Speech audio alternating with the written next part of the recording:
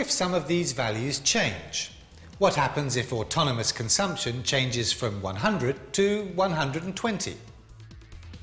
Autonomous consumption spending is higher, and so the vertical intercept will be higher. At every income level, total consumption spending is now higher than before. This is indicated by an upward shift of the consumption spending curve by a value of 20. Now note that the slope hasn't changed. Our marginal propensity to consume is still the same as before. An increase in autonomous consumption spending therefore shifts the consumption curve upwards.